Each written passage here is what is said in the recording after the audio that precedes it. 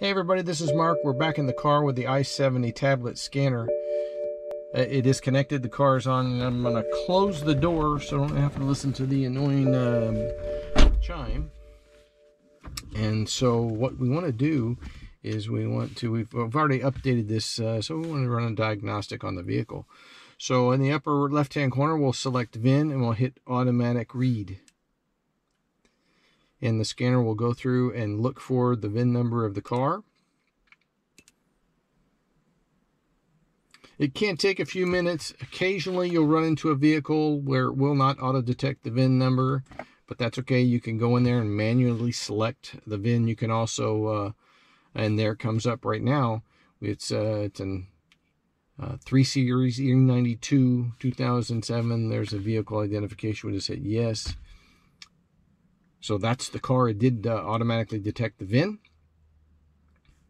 You can just select yes in the lower right hand corner to move to the next menu. And now it's going to go ahead and look at the different various modules that are in the car. This is a BMW, so it's got about 28 different modules in the vehicle. So you got the DME, you got your body control module, your footwell module, all these various modules that are performing various functions in the car.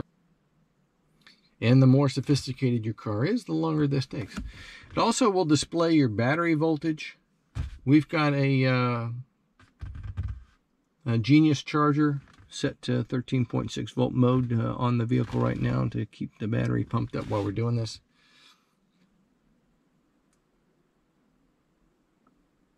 Just about finished. And then it wants us to go to the next menu, which would be diagnosis, and then we can perform this quick scan. This part doesn't take very long at all, normally about 30 seconds. If you run into problems where it's taking longer than a minute to do this scan, just create a trouble ticket and send it to Foxwell, and they can dig into it, find out why it's taking. I've had that happen before in a couple of vehicles, and Foxwell engineers have modified the software to fix that. So we've got one fault in the DME. I can tell you which one that is. That's probably the fuel pump plausibility code, which is typical for these cars with the twin turbos and the high pressure fuel pumps.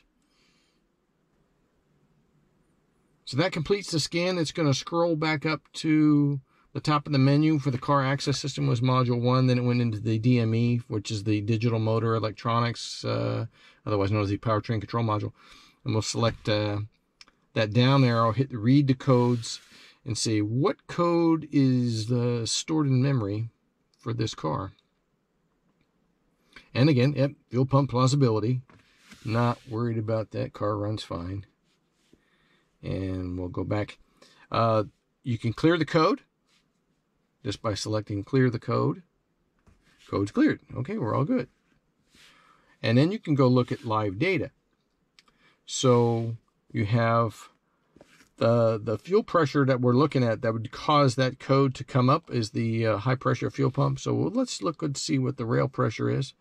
So we've got, if we kind of zoom in there, you got about 750 psi on the high side pressure for the high pressure fuel pump. Rev up the engine, and it's going up to 1200 psi. So there's got good pressure out of the high pressure fuel pump.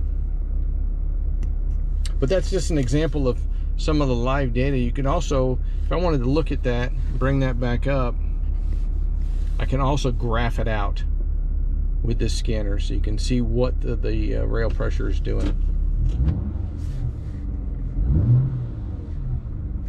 in real time. Now in this car, just to give you another example of things that you can look at with the data, live data, we're going to look at the air conditioning. And if you've got a problem with the air conditioning, you can look at your flat position motors. You see, okay, where is the position, front stratification, flap the defrosting, flap the ventilation, flap the footwell flap. You can bring them all up, select them all, hit OK, and it will tell you the position of them. You can also perform active tests where you can actually control the doors with the scanner instead of controlling them with the knobs in the car. So if I want to select defrost, I can select defrost, and you'll be able to see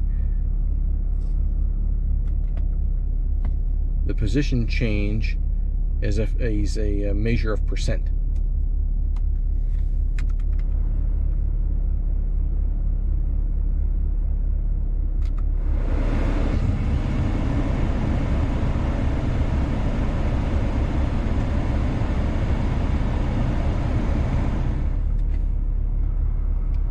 And you can see the different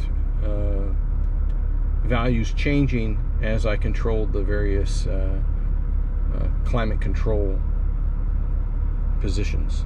With this scanner, you can also, if I go into, I can go directly into drive, chassis, or body control modules and perform different functions.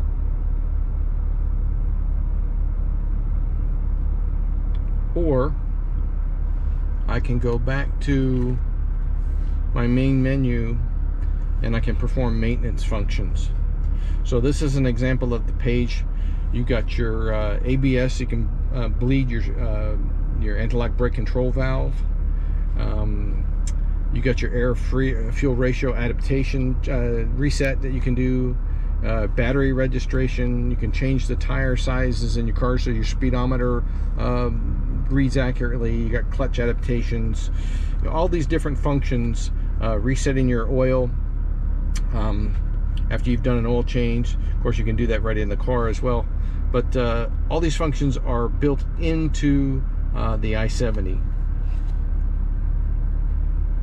So that's just a quick rundown of what it looks like when you've got it connected to the car and you're looking at various parameters while the engine's running, or you just need to use it to troubleshoot some system that's in the car that's malfunctioning. Again, if you have any questions, go to foxwelltech.us and pull up products, go to the i70 tablet scanner.